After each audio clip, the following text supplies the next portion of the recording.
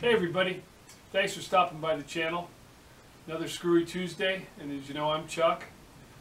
And today we're going to talk about the Monarch lathe and the ELSR, the electric lead screw reversing. I think you'll find it very interesting.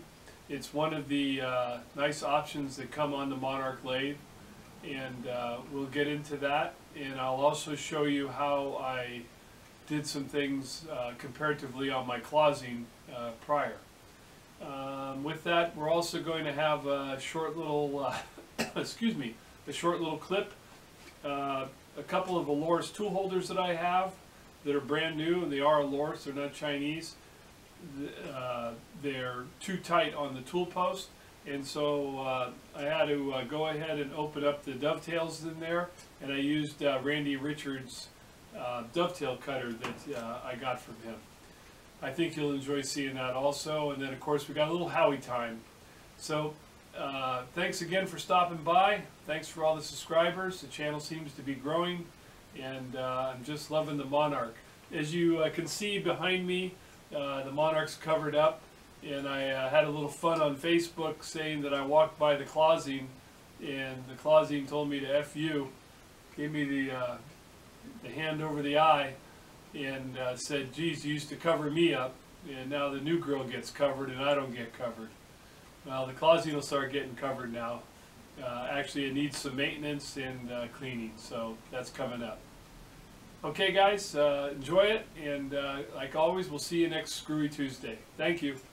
Tonight though, I'm going to show you my new lathe, the Monarch 10ee, and we're going to, it's right down here, and we're going to discuss using the electronic lead screw reverse and other features that the lathe is designed in for threading.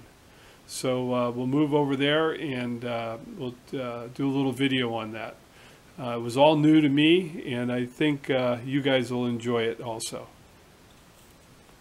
We're going to talk about the ELSR, electronic lead screw reverse. That's this unit over here, and we'll get to that in a minute. And apologize for the camera jerking. What I wanted to show you here was one thing that the Monarch has is there's a knob here on the side of the crossfeed dial, and you can engage that dial and it puts a stop in place. So it comes back basically 3.5 cranks, 4 cranks, and then it goes back to the same spot. It stops the same spot. So just go up and look at the DRO. Backing it off, coming back in, and it's within what, 4/10 there.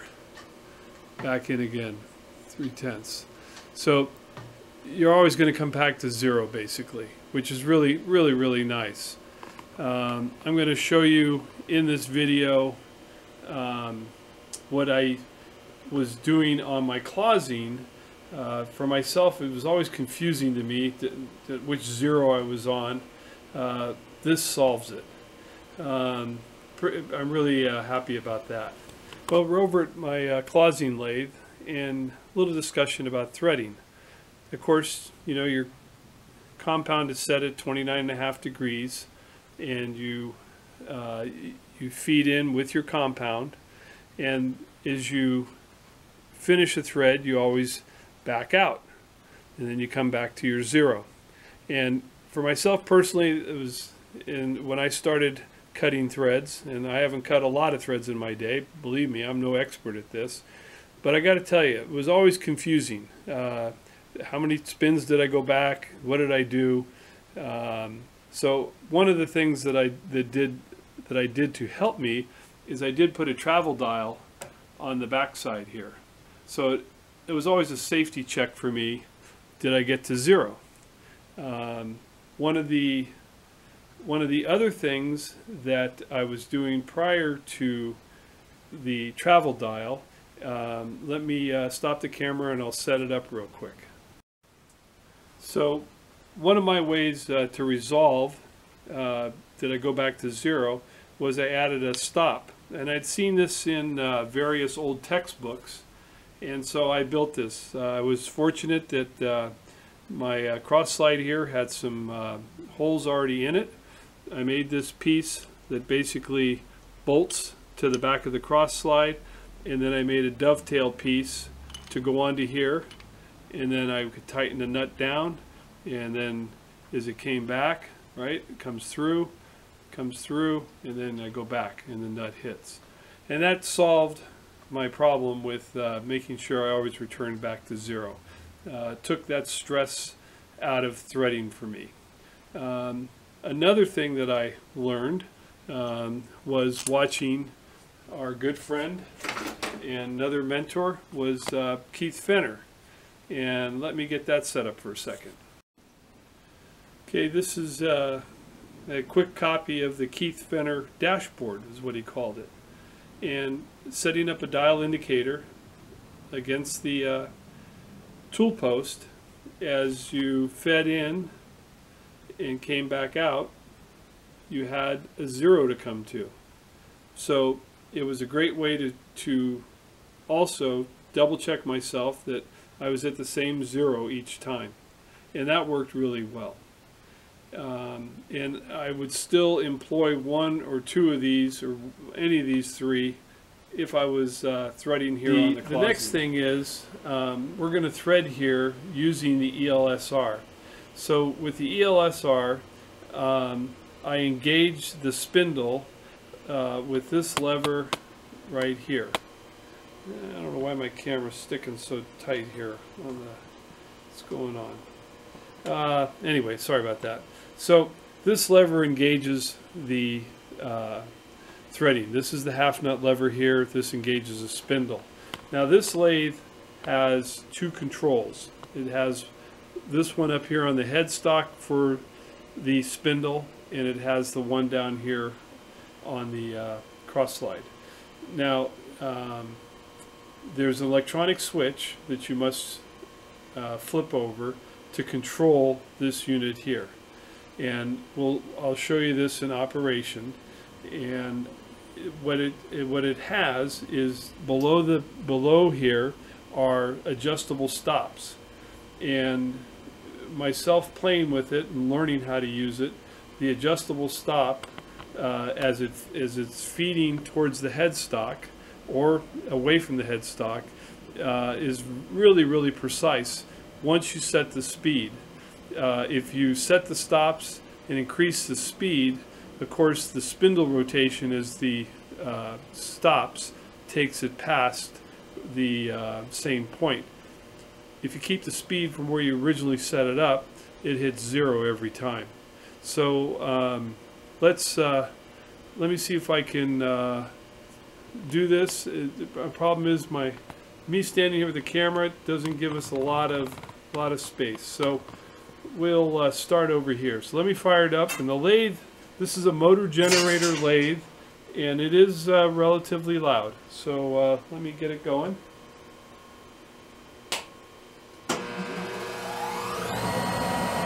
Now using the ELSR, you leave the half nut engaged.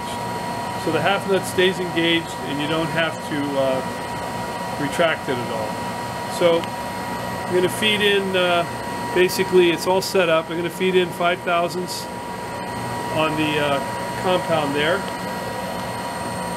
and we'll engage the feed. And it's shut off. I didn't touch it at all. Now, and then I come over here, I back it out, shuts it back off again. Take this guy back in, go in another 5 thou, cut a thread, back it out.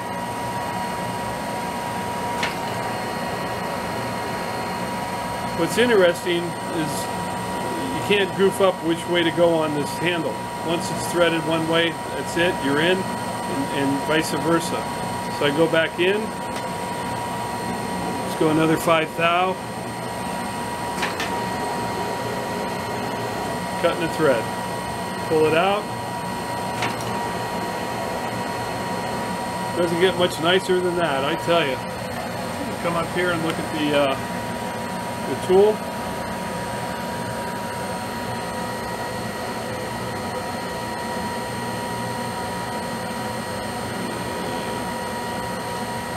So we're back in. Going another 5. Whoop! Hit the camera stand. Got it in there too close. So I'm backing it out.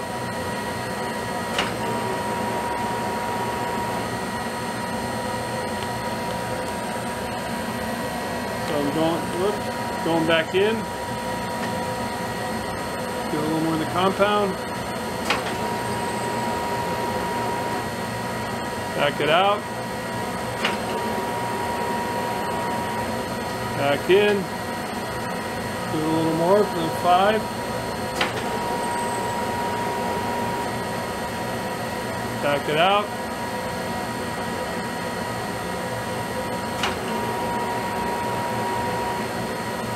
Back in. Give a little juice.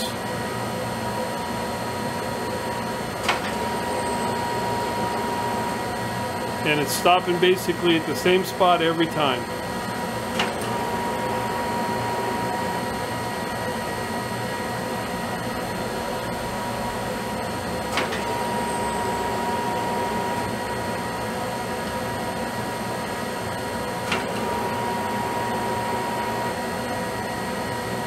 Back in again.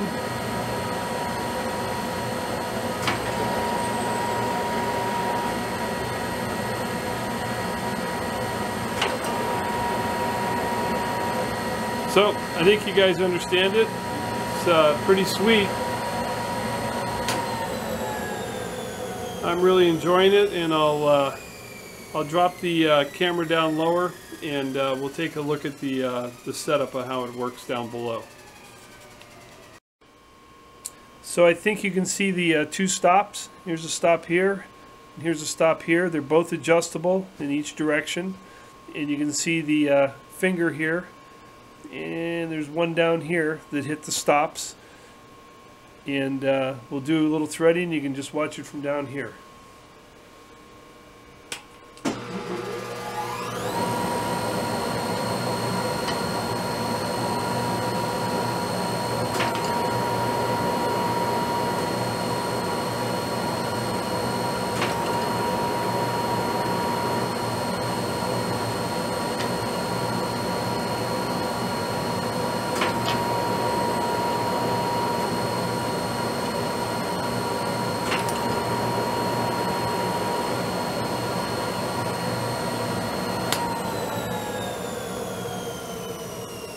Probably nothing super exciting to look at, but you get the idea of how it works there.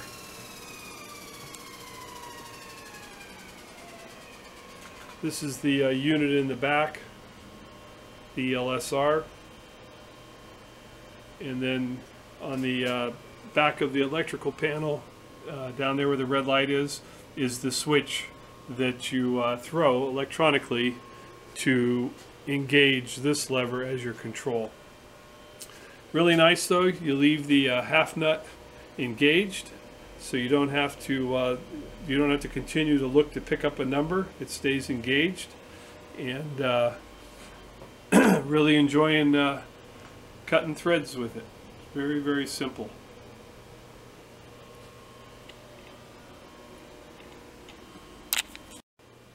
Okay, 1/2 inch 13.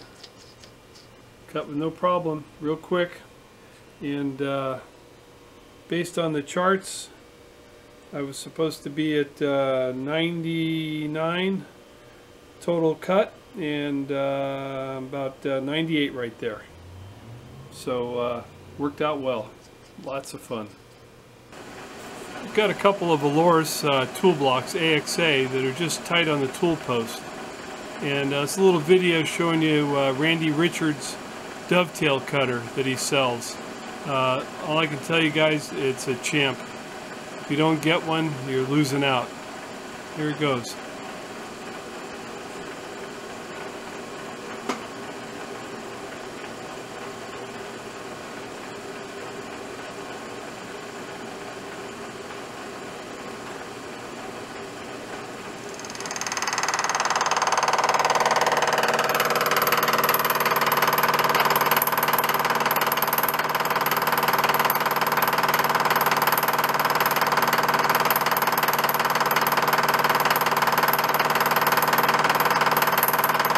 These are stock Aloxis units, and for some reason they're just too tight on the tool post.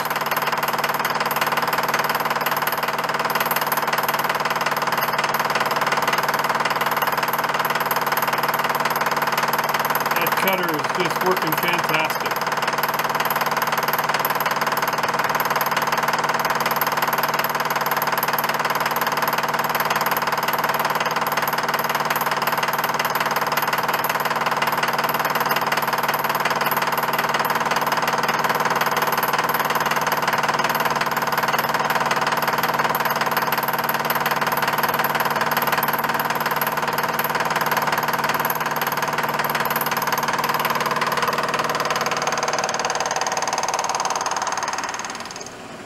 Thank you, Randy.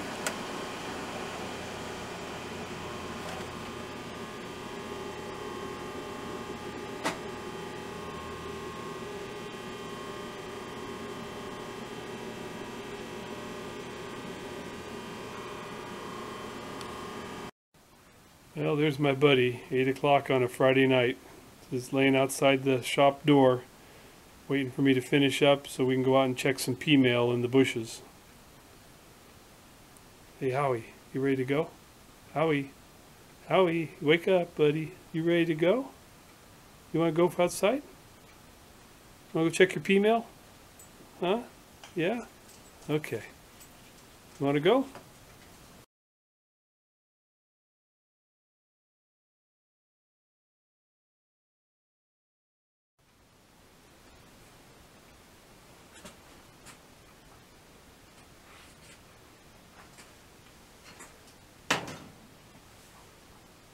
Hello everybody, thanks for stopping by the shop for another Screwy Tuesday.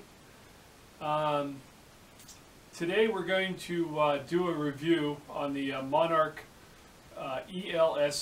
electronic, can't remember what it stands for,